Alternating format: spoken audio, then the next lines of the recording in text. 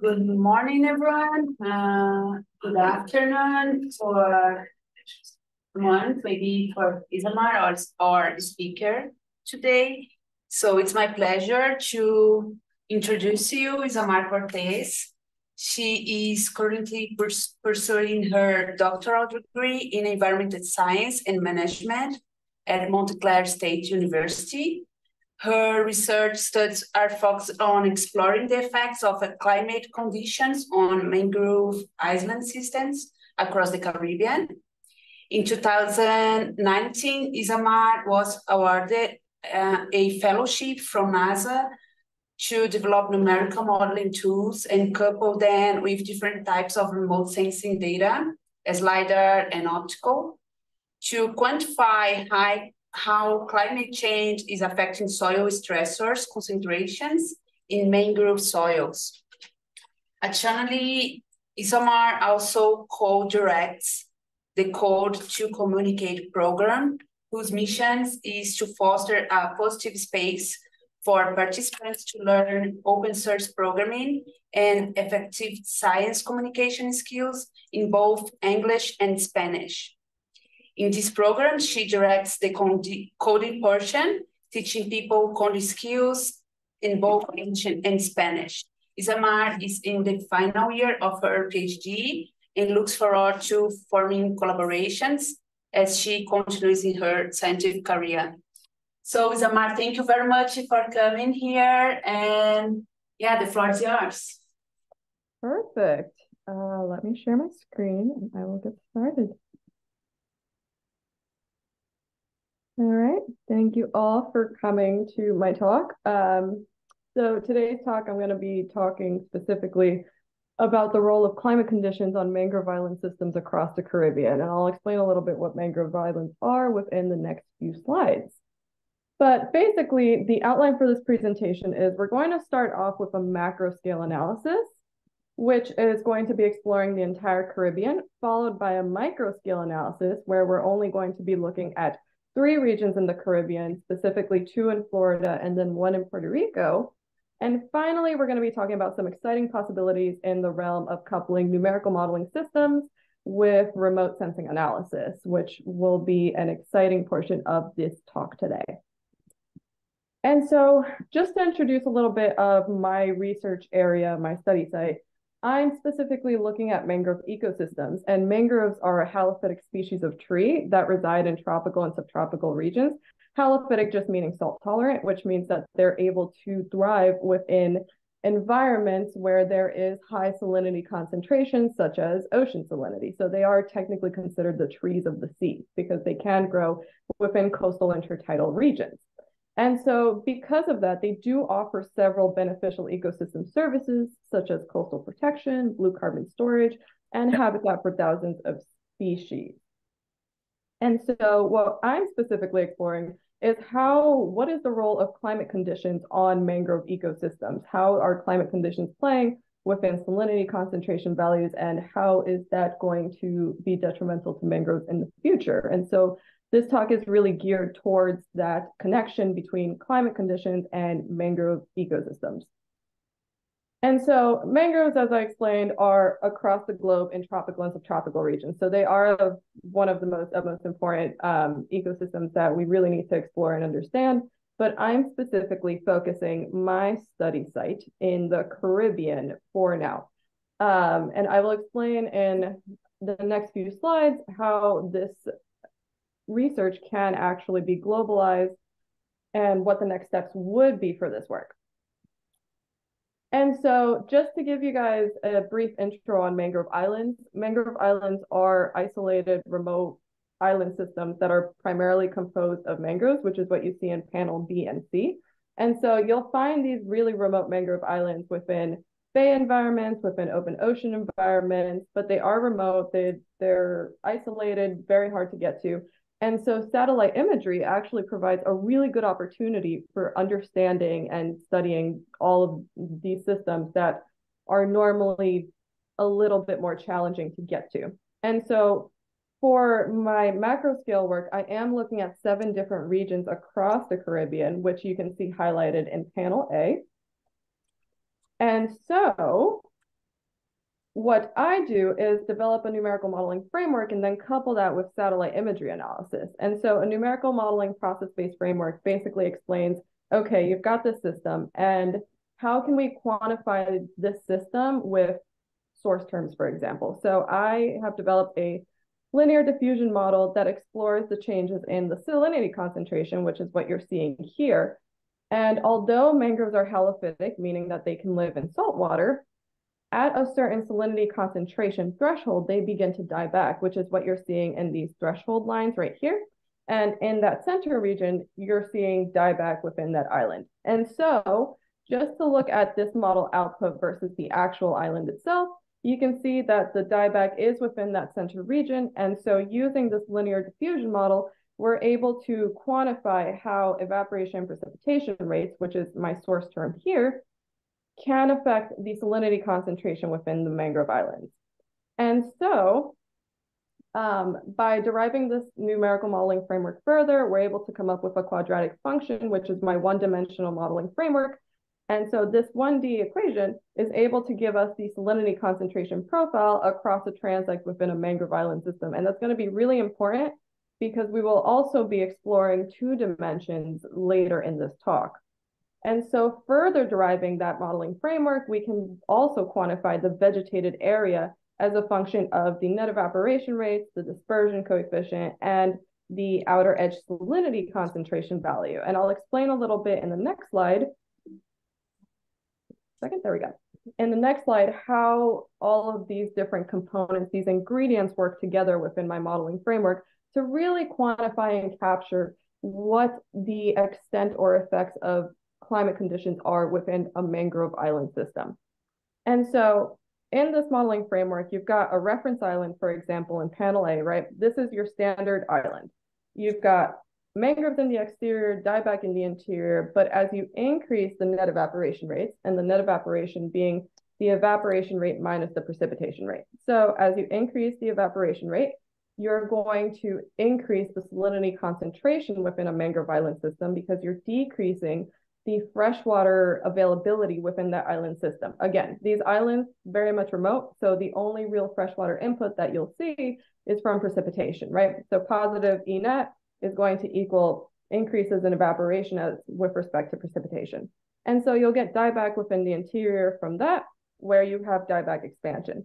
With the dispersion coefficient, though, you're going to see a reduction in that mangrove area where the dieback contracts because you're going to have a flow of water through the soil, and that allows for the soil salinity to decrease in terms of the concentration.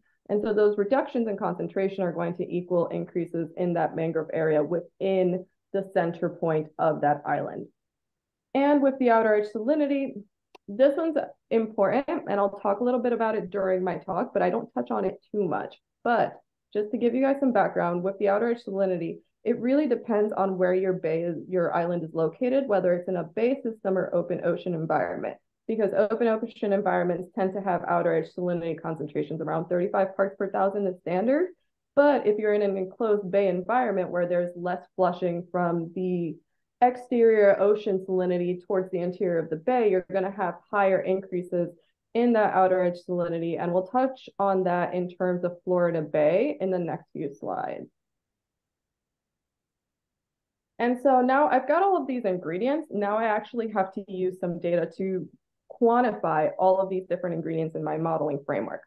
So to quantify the net evaporation rates, again, net evaporation being the evaporation rate minus the precipitation rate, we're going to be using the Tropical Rain Monitoring Mission, which is a satellite mission, which is between NASA and JAXA, if I'm not mistaken. And we're using data from 1998 till 2019, but that also includes GPM data. And so what I'm looking at is, okay, I've got this entire Caribbean for precipitation data. I want to get the average data for every single point within the Caribbean that I'm specifically studying. And so to do that, I grab all of the precipitation data from the Tropical Rain Monitoring Mission, average it all to have an average precipitation map that shows you on average the precipitation rates for the past 20-something years. I do the same thing for evaporation. So evaporation data I grab from the Woods Hole Oceanographic Institute's OA Flux project that they have modeled ocean evaporation rates from 1956 till present. But to create a net evaporation map, which is what I want to create for this analysis, I have to use overlapping years with the tropical rain monitoring mission and GPM. And so another step that I have to take for this analysis is not downscaling, but resampling is the term that I'm looking for. And so the trim data, for example, is at 0.25 degree resolution versus the HUI data that's at 1 degree resolution. So resampling allows me to convert the trim's 0.25 to a 1 degree. So that way I'm comparing apples to apples to create this net evaporation rates map. And so this shows on average the net evaporation rates across the Caribbean from 1998 till 2019. And as you can see, there's a lot of variability in the Caribbean, which is really interesting when studying it, because then you have a sense of, okay, if you're in Belize versus Florida, you might see more dieback in islands in Florida as opposed to Belize that has a lower net evaporation rate. So let's look at some examples of different islands. Here, you're seeing 4 different examples of islands. In terms of net evaporation rates, here you're seeing 4 different islands across the Caribbean, and you're seeing that they're all in positive net evaporation regions. But what's interesting is that Florida, that has the highest net evaporation region, you have one of the largest areas of dieback within that island comparatively to the other 3. So that begs the question, okay, net evaporation rate is a determinant of dieback, but it's not the only determinant. We also have to look at the dispersion coefficient. And so the dispersion coefficient is really interesting because normally when you quantify or when you grab data for the dispersion coefficient, you actually have to go out into the field and quantify this data through fieldwork analysis. But I'm looking at 29 islands across the Caribbean, across many different countries. So I can't physically do that, but what I can do is use satellite imagery analysis to try to quantify it. And so the way that we quantify the dispersion coefficient is based on the area of red mangroves. And so your dark green, for example, is your red mangrove, your lighter green is your black mangrove. And the reason why we use the area of red mangroves is because red mangroves are the least salt tolerant species in the Caribbean, followed by black mangroves. In the Caribbean, you've got 4 species of mangroves. So you've got red, black, white, and buttonwood. But white and buttonwood prefer areas of latitude. And so I'm specifically focusing on the interplay between red and black. Black being higher saline tolerant, red being less saline tolerant. And so you can assume that, for example, in panel C, if you have a high area of red mangroves, you're going to see increases in the dispersion coefficient because you've got that decrease in the salinity concentration profile. So to quantify the area of red mangrove without actually going to the field, I use a near-infrared classification technique. And so the idea behind this classification technique is that red mangroves have more chlorophyll content in their leaves as opposed to black mangroves because black mangroves are less stressed. And this has been a method that's been used in the past to try to distinguish between mangrove species. And so because red mangroves have more chlorophyll content, chlorophyll doesn't necessarily use near-infrared light, and so you'll get more reflectance in the near-infrared space. And so based on that, you're able to distinguish between red and black mangroves. And here I use a random forest classifier to classify between red and black mangroves and grab the red mangrove area for each one of these islands.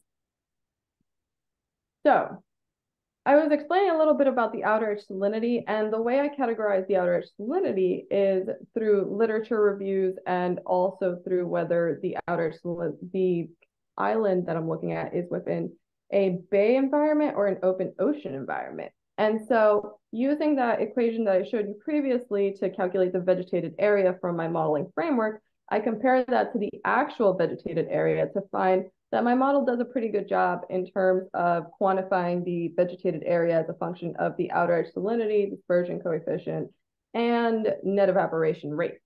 Those 3 ingredients, those 3 key ingredients that I'm going to need to quantify the vegetated area. Granted, Florida is an interesting case because it does have, so Florida Bay is also known as Thousand Islands because it does have a lot of mangrove islands.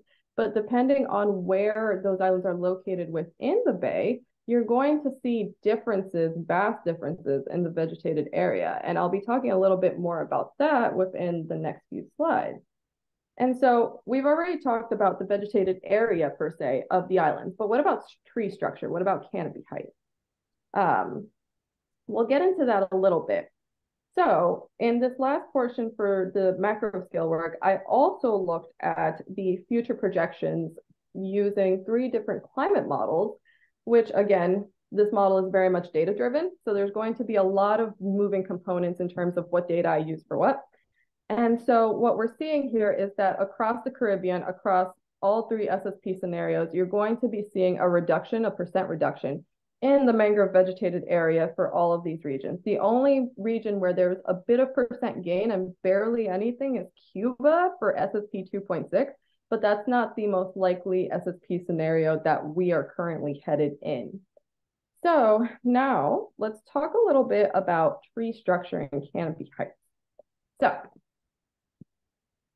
I've used my 1D model to explore the changes in vegetated area, or not changes, but the differences in vegetated area based on a spatial scale across the Caribbean. But now we're going to look at canopy heights. And so the way we're doing that is with LiDAR data. And so the idea here is using the 1D model again, but in a different context. So as you increase the salinity concentration, as you saw in those curves that we talked about previously, you're going to see a reduction in the canopy height going towards the interior. And so that's partly due to the fact that increases in the salinity concentration equate to those decreases in canopy height, and that's been previously studied in other literature that I will be referencing some figures from within the next few slides. And the first thing that we do is grab this LiDAR data from Goddard's LiDAR thermal and hyperspectral imager. If I said that right, I'm pretty sure I did. And so their LiDAR data has 1 meter resolution, which is really fantastic for the very small islands that I'm looking at. And so you can actually see one island here. This is one of the islands that I'm studying in Puerto Rico that you'll see a lot of within the next few slides as well. And the LiDAR data, what I basically do with it is first collect all of the LiDAR data available in the Caribbean for the Caribbean mangrove islands that I'm looking at. And these are the 3 regions that I have LiDAR data for. But what's really cool about these 3 regions is that not only can I say that, okay, these are the regions that I'm studying because this is the only region that I have G-Light data for, but also because all these 3 regions are in vastly different external environmental factors. So for example, 2 of these regions, the islands are all in bay environments. So you're going to have an increase in net outer edge salinity as opposed to Western Florida, where Western Florida is all within open ocean. So you're going to have more flushing of that salinity from the exterior towards the interior of the island. There will be a little bit more flushing action happening there through intertidal processes, right? And so each one of these regions has something really unique and special about them. So studying them, I will show you within the next few slides, there are key differences between the regions in terms of canopy heights, which is really interesting. So as I mentioned before, there have been other papers that have looked at canopy height as a function of salinity. And I, again, brought my 1-dimensional modeling framework into this slide just to show you guys, okay, in the first part of my talk, I explained how I'm using my 1-dimensional model to explore the vegetated area across a large spatial scale. And now I'm using the same modeling framework to explore the relationship between canopy height and salinity across these regions across these 3 regions in the Caribbean. So to quantify this relationship, first I derived the canopy height models from the LiDAR data. And so the canopy height models just basically show the tallest trees across that entire island, which is what you're seeing here. Then I also need to explore the distance to water for every single one of these trees. And so that's going to be important, right? Because what I'm saying is that as you go towards the interior of the island, you're going to see a reduction in mangrove canopy height. So I have to know for every single point within my canopy height model, how far is that from the edge of the island? And so then I can correlate the two, which is what I'm doing here. The canopy height model versus the distance to water. And so you're seeing that reduction in canopy height as you go towards the interior of the island. And finally, using the methodology from the first part of the talk, which is grabbing the red mangrove area, the net evaporation rates, and the outer edge salinity, I can quantify the salinity concentration profile for each one of these islands, which is what you're seeing here, and then relate that to the distance to water. And the reason why I relate salinity to distance to water first, so as you go towards the interior of the island, you're going to be increasing in the salinity concentration. The reason why I relate the two first is because I want to finalize and relate salinity to the canopy height model. And that's why I go from distance to water and distance to water to canopy height model and salinity. And so what you're seeing here are preliminary results where I explore the salinity concentration, the canopy heights as a function of the salinity concentration for all three regions, right? So again, the geolite data is really great because it's high resolution 1 meter LiDAR data. The only thing with the geolite data though is that it doesn't have a lot of coverage for a lot of different islands that I'm looking at. So each one of these regions is going to have more islands or it's going to have less islands. It's not all going to be covered, right? And so with Florida Bay, I currently have coverage for 3 islands, which is great because I can still do this analysis to compare, but I will have more islands for Western Florida versus Puerto Rico. And so Florida Bay is really interesting. And I've mentioned that previously in the talk, but the reason why it's interesting is because depending on where you are in the bay, you're going to experience higher outer edge salinity concentration. And that higher outer edge salinity, as I've shown you previously, can equate to decreases in that both canopy heights and decreases in the vegetated area, right? And so these 3 islands are located within a transect in Florida Bay, where this island, for example, is all the way closer to the northeastern edge, which has higher outer edge salinity concentration, as opposed to this island, which is closer to the north or southwestern edge, where there is more flushing between ocean salinity versus bay salinity. And so that's really interesting. All of the Puerto Rico islands are located within the same bay environment. And again, these are preliminary results, so I am still working with the LiDAR data to enhance the quality of these results. And then Western Florida is also really interesting because it keeps a very similar canopy height across the islands. And so I'm exploring that a little bit more to see what's going on with the LiDAR data there.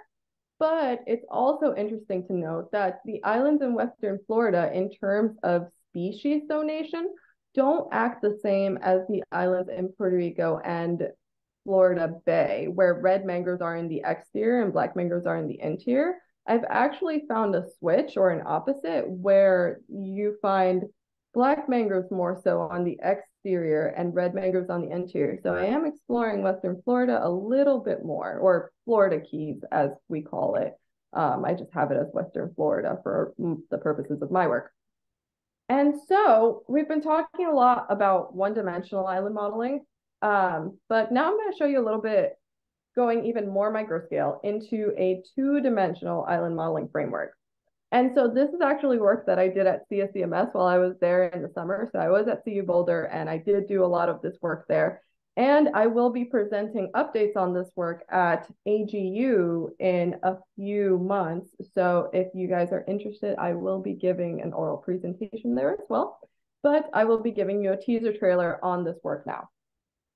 So as I mentioned, this past summer, I was at CU Boulder working at CSCMS using their Land Lab Python library, which is amazing, by the way, to build my 2-dimensional modeling framework. And so the reason why the 2-dimensional modeling framework is interesting and it's a great next step to take with this analysis is because for my previous 1-dimensional model, I've been assuming that all of the islands are circular. As you've seen in different iterations of my figures, those islands are circular. I have been assuming circular islands.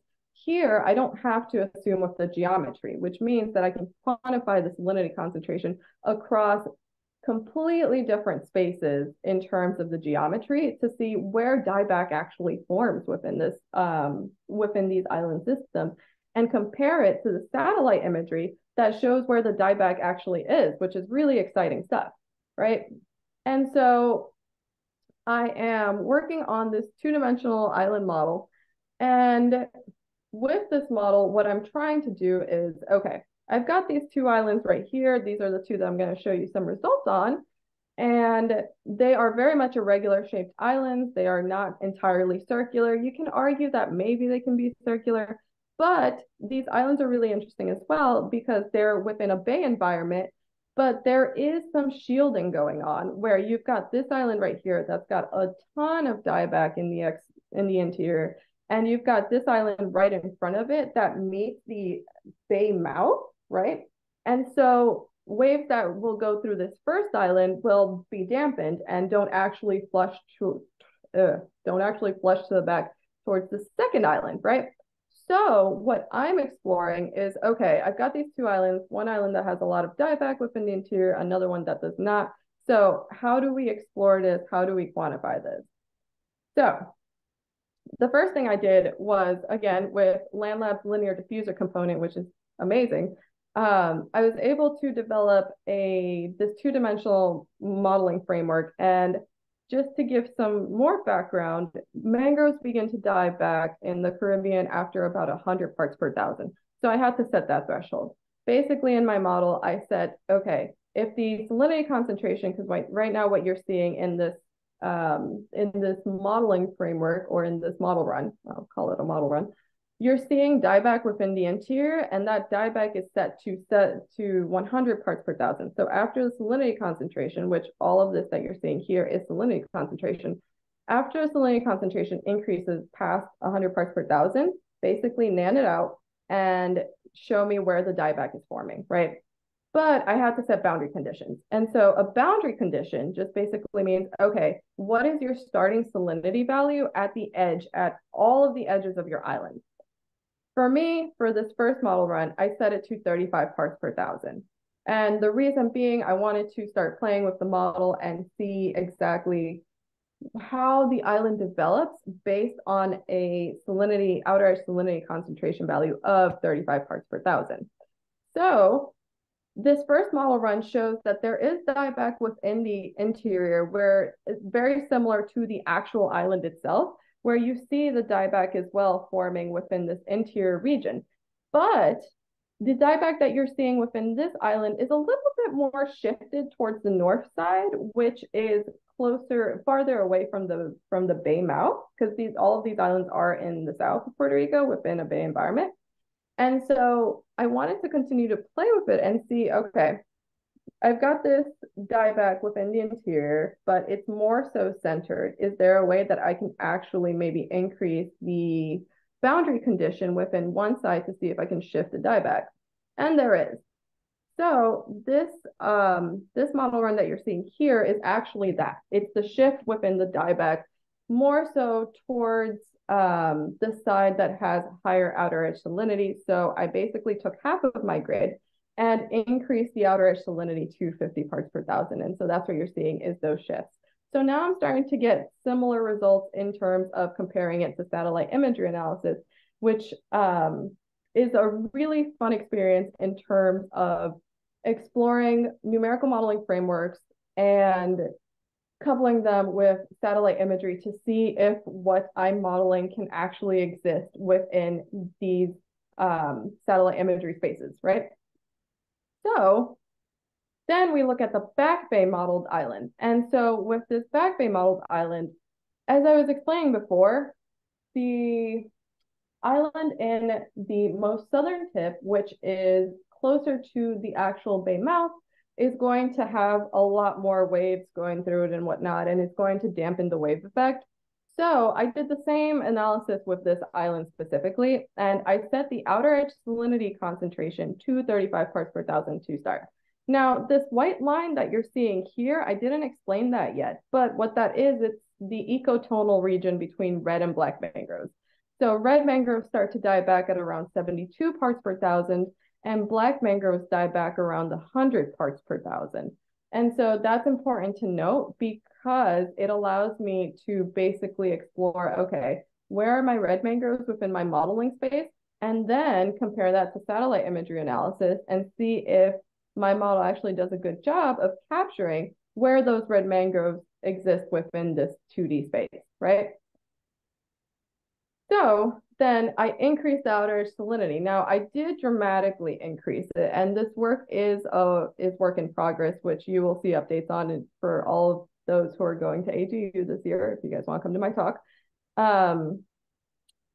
I did increase the outer edge salinity here to around 70-ish parts per thousand just to see what would happen, but I also decreased the dispersion coefficient, which is part of the linear diffuser component. And so by doing that, I do find that in this 2D space modeling, I'm able to capture some of the mechanisms that are going on in terms of dieback towards the interior of these islands. And then I can basically use these parameters or use what I've learned from the model to see if that's actually captured within satellite imagery, which is the next step.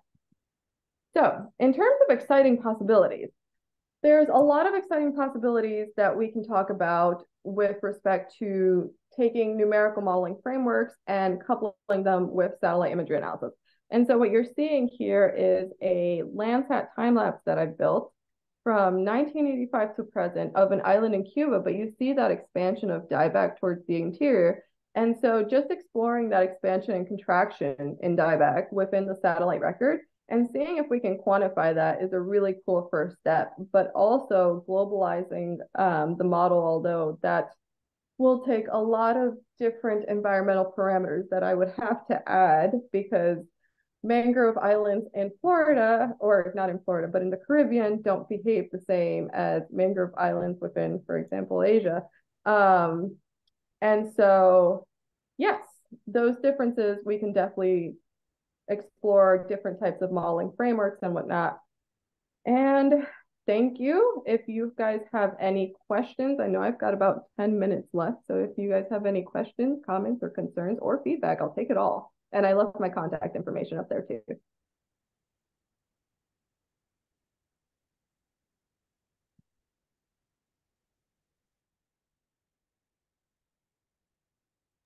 Yep, Elsa?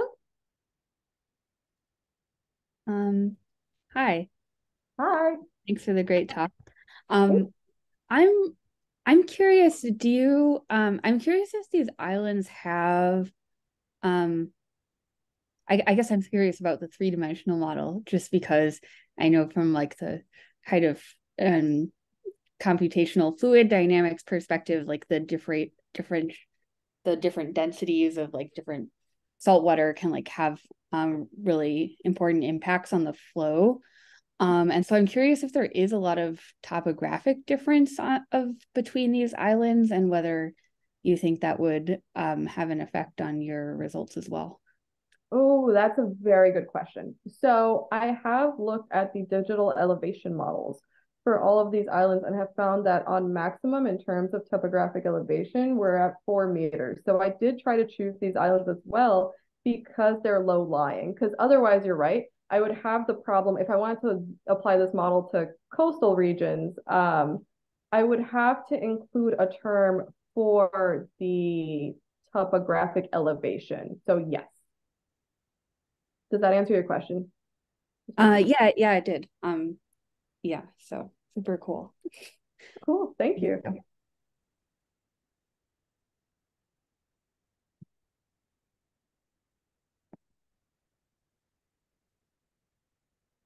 Sophie? Hey. Hey. Great talk. I was wondering, so all of your modeling was on mangrove islands, but I know that mangroves also help stabilize the shore in like like bigger islands. Does your work on dieback and salinity also apply there, or is it sort of a different situation? Oh, that's such a good question. Okay. So in terms of, you're asking about coastal mangrove regions, my work could potentially apply there, but I would have to add some other parameters for hydrodynamics. Because if you go, for example, again, I know I'm using Puerto Rico a lot, but I know a lot about it. So I'm going to use that system. In southern Puerto Rico, within the actual mainland, you have a lot of regions that have mangroves along the coastline, but then right behind that coastline, you have a lot of dieback, right? And so that could also be attributed to pollution from runoff from nearby factories or nearby agricultural centers. So my work can potentially be attributed, but I would probably need to include other parameters. Cool. I hope that answers the question. Let me know if I didn't answer it though. No, that's great. Thanks. Mm-hmm.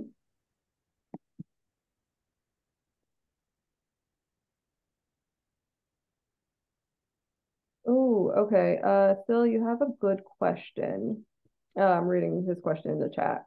To what degree are databases for your research available to expand your research to other continents across the globe?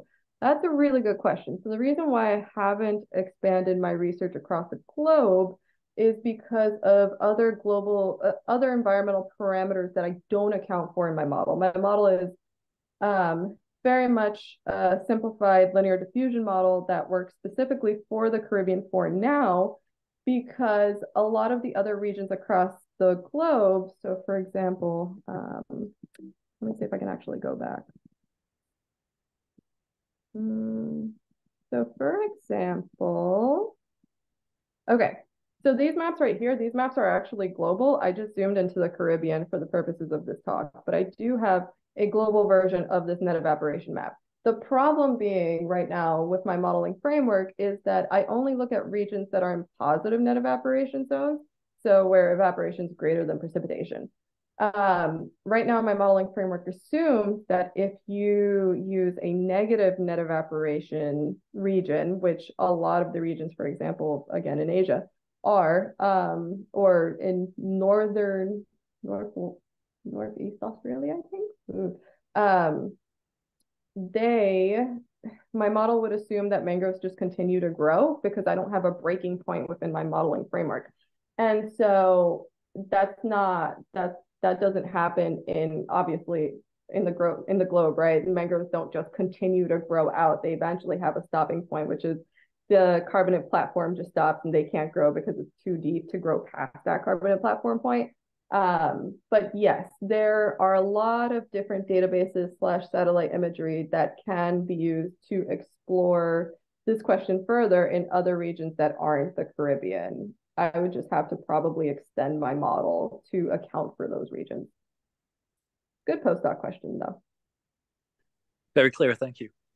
Of course. Any other questions?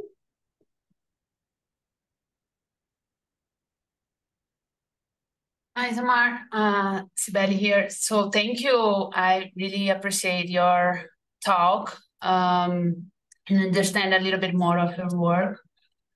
Yeah, I was going to ask you about like how to automatize your models. I see that you have different salinities across the region, and yeah, we know how they affect. And you talk a little bit about now about like this global difference, but for the region, do you see a way of like automatizing your 2D model for applying to the other islands that you are not studying in deep? So a way that you can, because I'm thinking about like, how can you get a tree short for this salinity and have a regional model? And for example, you could use other satellite-based data for comparison, for example, GDI or hyperspectral for species. So how do you see like your model going forward in terms of like having a regional temporal model for the Caribbean, for example, with all those technologies and what you are doing? So yeah, that's a very good question. I think I'll answer that in a few parts. So in terms of my two-dimensional model, which is what you've started asking about, and just let me know, Sibeli, if I didn't pick on all of your points. But this model is really nice because all I'm feeding into it, I basically convert all of these islands, I turn them into shapefiles if the shapefiles don't already exist, right? And then I convert those shapefiles into rasters, which then I can feed into LandLab's raster model grid, which is really, really nice, right? And so as long as I have all of the shapefiles for all of the different islands, I can theoretically do this analysis for as many islands as I want. So that's one way to automatize it, is to just have the shapefiles, because I've already got code that turns the shapefile to a raster and then imports that into the raster model grid in LandLab. So that's one way to automatize it a little bit, as long as I have that data available. And in terms of the hyperspectral data, yeah, it's really exciting that there is so much data out there available that can be used, because right now, you're right, I do use multispectral data for the species classification, but hyperspectral would definitely be better because it would pick up a lot better in terms of differences in spectral signatures between different species. And so hyperspectral would be better to use in regions where there are more than 4 species of mangrove, which is pretty much the rest of the world, as opposed to the Caribbean. And that would probably be a next step if I wanted to extend this modeling framework further, is explore better, not better data, I won't say better data, but explore data that better suits other regions across the globe. So it can be globalized, but it has to be thought really well in terms of what the question is, what data would best serve to answer that question. Did I answer your question, Sibeli? Yes. I'm just like, I want to use your model. So if we do not have more questions, I don't know if you have in the chat or here. Or after that, if we have, I'd like to open a space and I'd like actually to hear from you about your project with teaching, training, open science, like programming in Spanish and in English, how it is. So we'd like to understand a little bit more about this project as well, if we do not have more questions regarding your research. And thank you again. Absolutely, yeah. I can give an overview on some of the work I've done in terms of coding in Spanish, if no one else has any other questions on my work.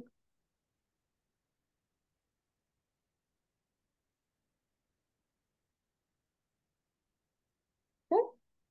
Cool. Okay, cool.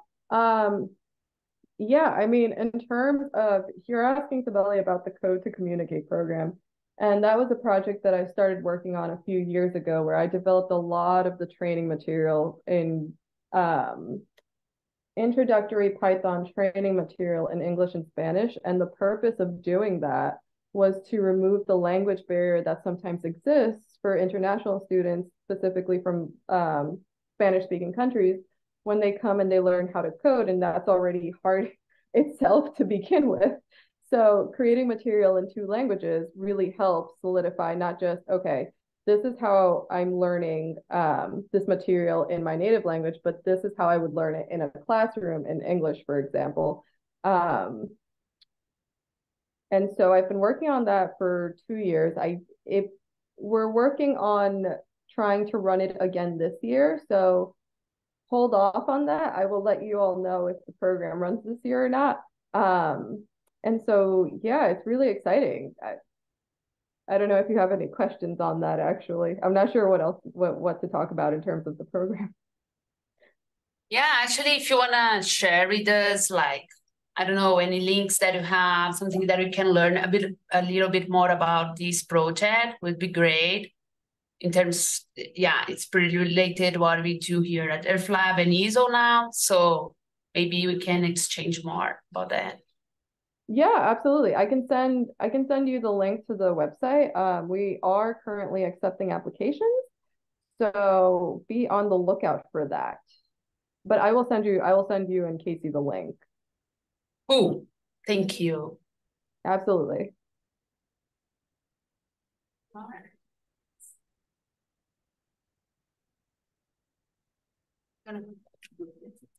Okay, so thank you very much for coming. Really interesting, and yeah, I guess we appreciate we appreciate a lot your talk. Thank you.